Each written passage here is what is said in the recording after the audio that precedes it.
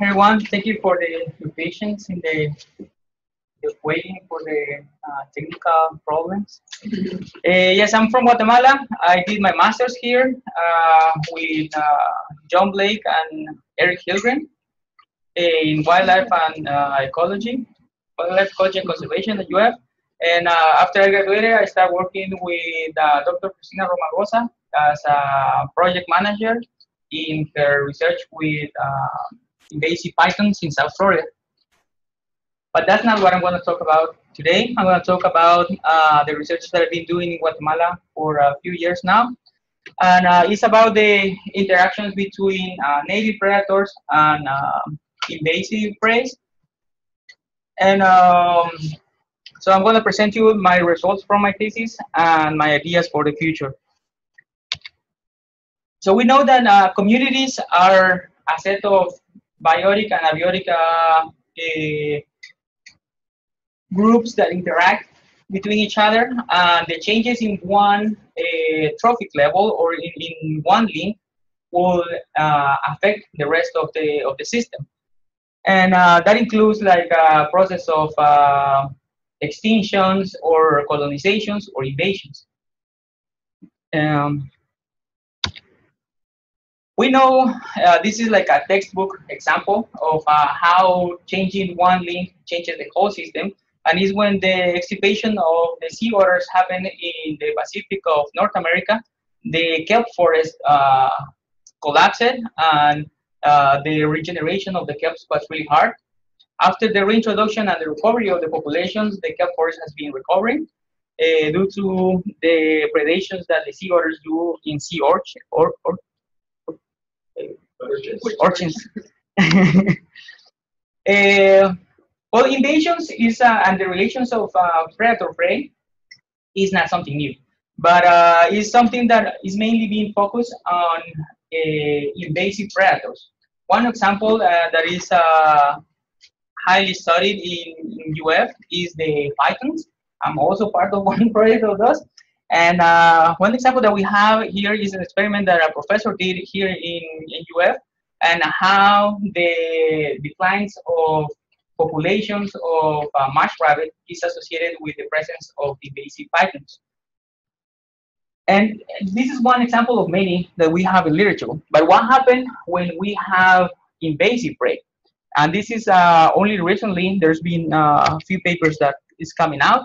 Another example that also from a professor here at UF is how the snail kites are taking advantage of the new resources of the invasive apple snail. The apple snail is a snail that is bigger in size than the native one, and is a previous research they associated that it was hard for the snail kites to handle this big prey. But they have shown that it's also associated now with increase in population sizes, and also in the distribution is shaping the distribution of the snail kite, and it's being gone as far as changing and pushing evolution in this species, because the beak of the snail kite is growing. That is allowing the snail kite to prey on this bigger prey. And so in the previous one, we see that it was a positive effect, or at least with this species, was a positive effect with an endangered species. But what happened when we have a toxic prey? One example of this is the invasion of the cane toad in Australia, and how the presence of this poisonous or toxic prey has been associated with the decline of native lizards. All the way onto almost extinction or local extinctions in Australia. And now we see here that this is a negative effect in a native endangered species.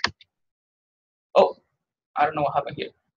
This is not the graph that was supposed to be here.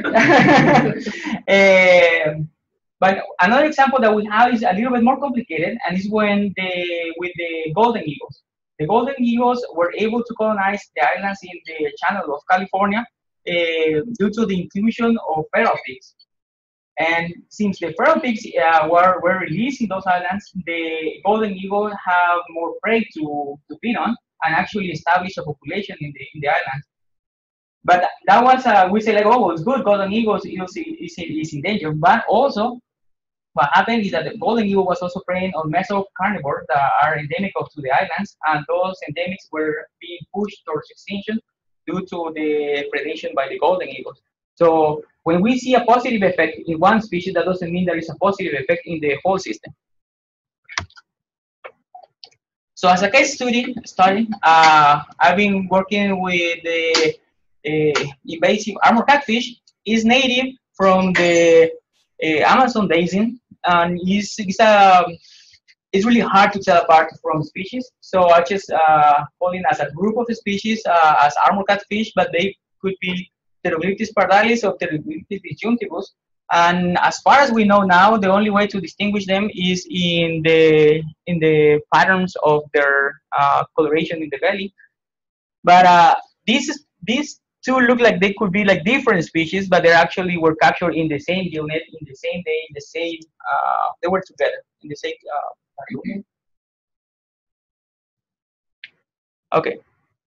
And this species in 2005 was reported to have an established population in Tabasco, in southeast Mexico, in the water mouth of the Usumacinta River. And this is probably due to farms that were having that species for aquarism, because it's a species that is highly used in aquarism. In 2005, the established population was reported in the water in the river mouth of the Sumacinta River. 2 years after that, I found a specimen in Guatemalan territory that is in the headwaters of the river, in a tributary of the Sumacinta, is in San Pedro River. So in just 2 years, it swam all the way up to the headwaters of the rivers. And as native predator, I'm using the tropical river otter. That is a small size, no, a medium size carnivore that ranges from North Mexico to Northern Argentina, and its main prey are fish. And when they're overlapped in distribution with the armor catfish or the group of armor catfish are the main prey. So it's like interesting that to see that how this species is interacting with them when they were not present before.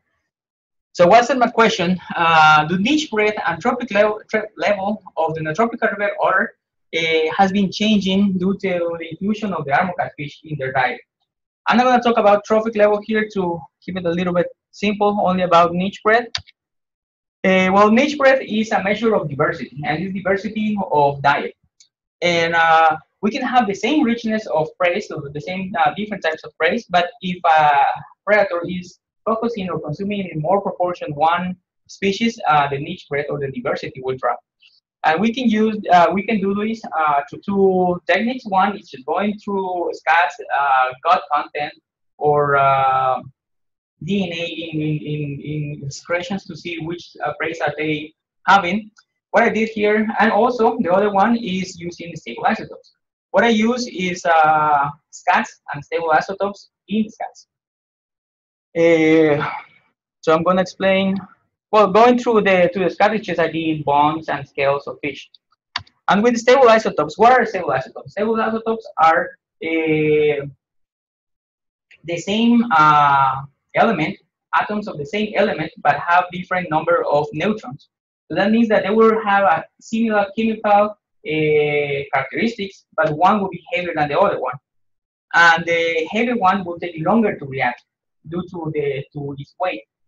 So this is used to distinguish between them, and also because the difference in reaction, that will mean that when an animal is excreting due to metabolism, it will excrete faster the lighter, the molecules that have the lighter atom or isotope. Normally, for trophic studies, we use nitrogen and carbon, and they are measured due to this proportion of the proportion of the heavy and the light one in relation to a standard, and they're expressed in per mil. Okay, so with nitrogen, we know that there's this enrichment of the heavy one when the tissue goes from one trophic level to another trophic level due to the fast reaction of the light isotope. So when we go to a higher trophic level, it will be more concentration of the heavy one. And we can see here, like, what happened if a predator only preys on this one? It will have a little bit more concentration of the nitrogen, and they say that there's an increase of about 3.4 per mil for trophic level. So a predator that preys on this one will have this. A predator that preys on this one will have these values.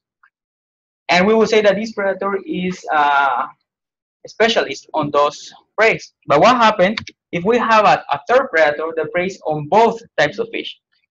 Its values of nitrogen will vary a lot because it's integrating tissue from different trophic levels. And in order to estimate the dietary width or the niche breadth of the diet, we don't care much about the values of the isotopes, but we care about the variance. So we will say that a predator that varies a lot, like this one, is a generalist, and the one that has a more or different measures from different specimens have more close related values is a more specialist species or group or population. In terms of carbon, there's no, this process of enrichment is called fractionation. This process doesn't have much enrichment in terms of carbon. The carbon values are more based on which plant actually fixated the carbon from the atmosphere. And we say that the C3 plants have lower values of isotopic carbon, and aquatic plants will have an intermediate, and C4 plants will have a less negative values. And the same here, we will say that a species that's consuming different types of plants will have a wider variance. Meanwhile, one that is specific of one type of plants has a lower variance. And the same will go with the predators that prey on those herbivores. Okay, so what we did, we started sampling in 2009 in San Pedro River and La Pasión River, and we then go back in 2015, and we included a river that doesn't have the invasive. These two rivers are outside of protected areas, and San Pedro River is in the frontier of Laguna del Tigre, a national park that is the biggest wetland in Mesoamerica. And we collected 286 scats distributed in this way. We separated the scats that have some contamination from some external material, and we don't include those in the isotope values, but we did include those for the gross scat analysis, because for the gross scat analysis we just have to see the bonds. We don't care much about the isotopic values.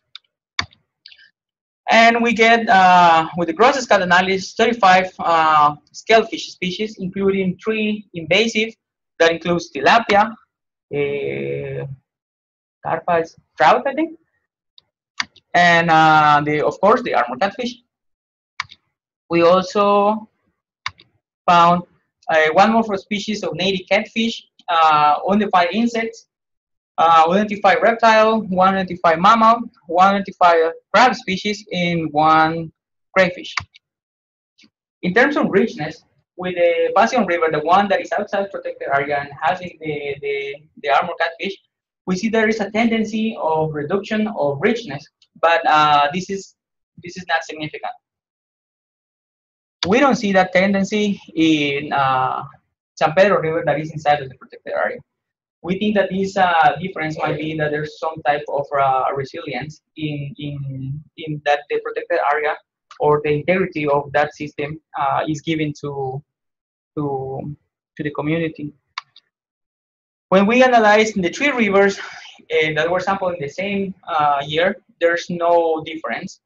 And we have to point out here that the Mopan River, that the one that doesn't have the basic fish, is also a smaller river. So it's going to be that important in the next slide here. And okay, we see that the niche bread using gross cut analysis has a big decrease in La Pasión River, the one that is outside protected areas, and we don't see that a strong decrease. There's a decrease, but not that big in San Pedro River, and we find that Mopan River is in a middle value, even when it doesn't have the basic. But this could be explained that because it's a smaller river, it's expected to have less diversity. And also it's outside protected area, so it has lots of human impacts. With the frequency of consumption of the armor catfish, I don't include Mopan here because there's no presence of the fish, of the basic fish. We see that there's increase in the consumption of the fish between 2 years after the invasion and 7 years after the invasion. And once again, the Pasión River has a stronger change, going from 16% to almost 50%, something like that. And in the initial of the invasion, there were not that difference between each other. In terms of stable isotopes, we see that there's a decrease in the niche breadth of the Otter, but the decrease is stronger in San Pedro River. So we can think like, oh, but this is not the same tendency that we were seeing with the gross stat analysis. But what this can mean is that probably it's not the diversity per se of preys that are less decrease in La Pasión River, but what it means is that probably in La Pasión River, due to high impact of humans, the high trophic level preys were already depleted. So even that there's similar diversity in gross scat analysis, the type of prey is different due to higher previous impact, independent to the invasion of the armor catfish. In terms of carbon, this is, once again, we think that this looks opposite, like because we see an increase in the niche breadth. But this could be because the armor catfish may be able to take advantage of more resources than the native herbivorous and the frugivorous. And in that way, increasing the niche breadth in terms of carbon, because it's including more nutrients for different plant sources. Okay, so as a conclusion from this part of my master's is that the niche breadth of the otters was narrower 7 years after the invasion than 2 years after the invasion, and the lower intensities of the changes in Pasión River may be to some type of resilience due to the conservation of the area. So what's next? Okay, so after we see this, we start like thinking, okay, how can we explain actually what's happening? Because that was like, okay, we know there's something happening, but what that means for the whole community. And so we need to evaluate if the consumption of the armor catfish actually means something for the populations of the otters or the other predators, as is meaning here with the snail kites. And there's the inclusion of the armor catfish is actually changing the dynamics between human and predators conflicts. So what we're planning to do, if we can find the funders for the PhD, it will be to see if there's affecting the diversity of predators in the population size and survival of invasive fish, and in the other directions too. If the population size of the armor catfish means something for the survivor and population size for the predators, and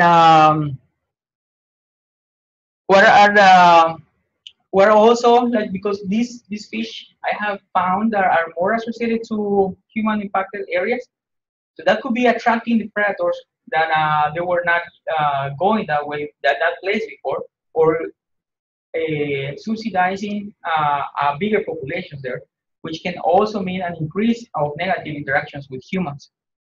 So is that happening? Is that true or not? So for my first question is like, does the diversity of the predators actually mean something for to keeping in check the populations of the armor catfish? And we plan to estimate the diversity of the community of predators and relate that to survivor and abundance of the armor catfish, and we expect to have a negative relation. Uh, in real life, this is not going to be a straight line, right? But it's just to give an idea what we are expecting. And to do that, we are going to divide the system in portions of 10 kilometers of length across the shoreline, and randomly choose a proportion of them. And in each sample that we have chosen, estimate the diversity of the predators using line transects for birds and crocs, gill nets for fish, also lines and hooks for fish, scans for otters, eDNA for fish and otters to increase some of the detection probability. And we will estimate the diversity using occupancy models. And there will be, the repetitions will be done spatially, not spatially, not in time. So we will divide our block of 10 kilometers in different segments, and we will sample on each of those and to have our repetitions of occupancy. Then to see if the armor catfish means something for the predators, we will choose the predators who are more abundant in the area and that consumes in high amount the invasive fish. As a priority, I have chosen these three species, but they can change based on the results that we have from the first part. And so I'm thinking about the river otter, the neotropical gar, and the neotropical cormorant. Then I hypothesize that the population structure of the predators would be defined by the armor catfish. And as a prediction, having a positive relationship, like as bigger populations of the invasive fish will have bigger populations and bigger survival rates in the predators. To do this, we will divide our system in pieces of 100 kilometers long in the shoreline, using only first and second order rivers.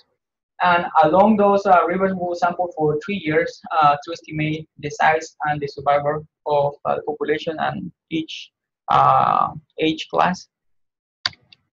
For cormorants, we're planning to capture it in the roosting areas during night to mark them with individual bands in the legs, divide them in 3 different ages and sex, being defined by DNA.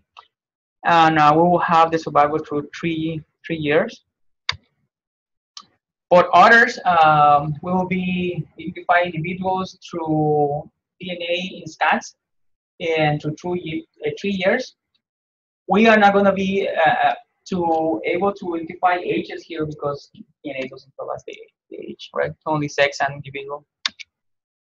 And with the tropical gar or tropical gar, we will have we'll sample them using gill nets and hook and line, and we will estimate the age through autolites and the reproduction of the sex through gonads, and we will see the survival rate in for each sampling, because we will have like age classes, so we can have like different survivors through only one shot screen, and we will also have it through. We will repeat this in 3 different years. We will not have survival of the same fish for the next year because we will sacrifice each fish that we capture. In terms of with human interactions, well, as I was saying, like the presence of the invasive fish can actually attract predators, and that can mean a negative interaction with humans. And I hypothesize that as more probability of encounter of the predator, it will be a less animosity towards the predators.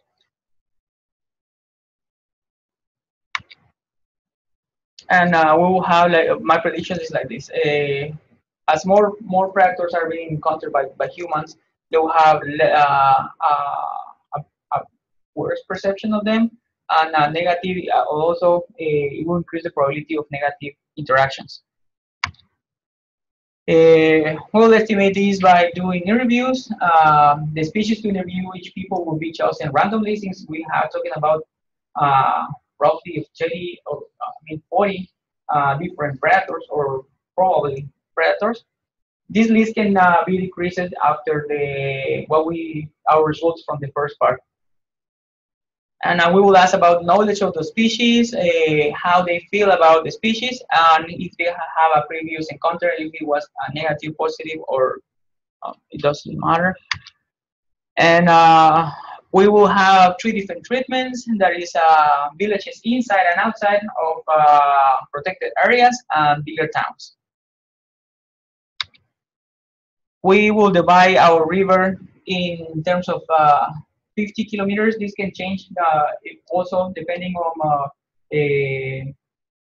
the action range that each community has. So we will ask also in the interviews how far you go to do fishing, or how far you go to buy something when you are taking a boat. And we will define that 50 kilometers as a sampling unit, and we will do also occupancy models, having the repetitions to be the different interviews to estimate the probability of finding the predator and having a positive or negative interaction with them. And let's work hard, as always. Questions?